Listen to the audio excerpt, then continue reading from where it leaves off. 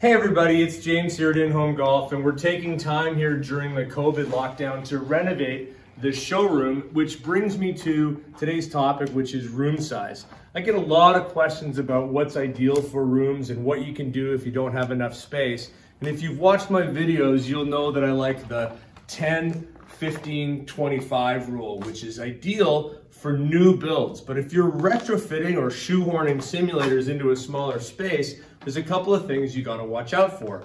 In this room, we've got 15 feet wide, but turns out we have a bulkhead, and these things always cause problems.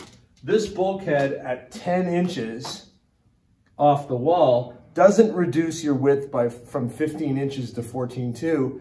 It's more like 13.4. Let me explain why. Most simulator companies want to track the ball down the center line of the room.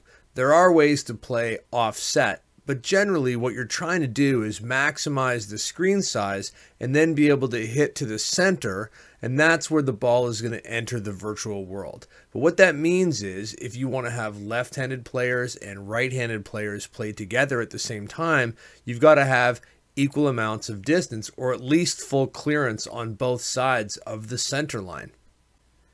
Now, most golfers, when they play with their driver, which is the longest club, have a swing plane of about 45 degrees, which means your vertical clearance is going to be the same as your horizontal clearance. A lot of people tend to think of height as the most important dimension, but with the driver, width of the room is equally important. In fact, it's exactly equally important. So this room has an outside width of 15 feet, which matches my 10, 15, 25 rule, giving each person on each side 7 foot 6 inches of clearance. Now, the average person of 5'10" or 6 foot tall is going to need about 6.5 feet clearance to swing comfortably. This room with this bulkhead now is smaller than 15 feet. It would be easy here to say, well, 15 feet minus your 10 inches, James, gives you 14.2, except that you're not recentering the strike mat on the 14.2, which, if you did, would work great. In this case, what we're trying to do is maximize the width of the screen, keeping the screen at the 15-foot dimension, which means your effective distance here from the bulkhead to the center of the strike mat is 6.8. which makes the effective width of the room actually 13.4. It makes it a little bit tight. The right thing to do here would be to move this strike mat over to center it on the 14.2 dimension. Okay, so now let's take a look at a couple of other rooms that we've built recently that had similar challenges. Here's an example of a room that I originally said I didn't want to build. The ceiling height was 8 foot 8 inches tall, which is less than ideal, but the real problem are these massive bulkheads that cut across both the top left and the top right of the simulator bay, which is exactly where the highest part of your golf swing is.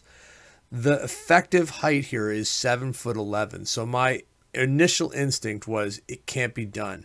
The client, however, assured me that he could swing a club, and at the end of the day, the functional reality is if you can swing a club, there's no reason why you couldn't do it. The good news is the center part, which was 8 foot 8, was tall enough almost to hang a Unicore system. Unicore has a minimum 9 foot height. So what we did is we actually cut into the ceiling and mounted it higher than 8.8. We got it to 9 feet and it works great. Let me show you. Here's the room exactly as we had it planned. You'll notice that the ceiling is unfinished, allowing us for easy access to mount the Unicore in between the floor joists above. The first shot on your new simulator. Okay, that wasn't a driver, but he can swing a driver in this space. And here's one more where the ceiling height was 8 foot 7 inches, again with the Unicore. So we tried the inset into the joist one more time and it worked out. Here's what it looks like.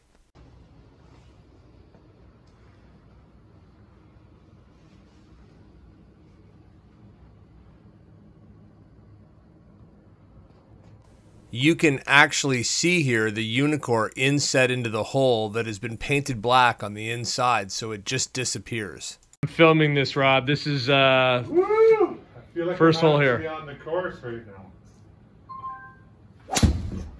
Oh, get down the hole.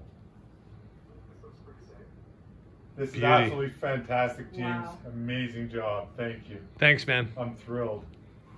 So if your room is less than ideal, there are no guarantees that we can make it work. We don't have a wall stretcher, but there are some workarounds to some problems. Give us a call and I'll show you what we can do.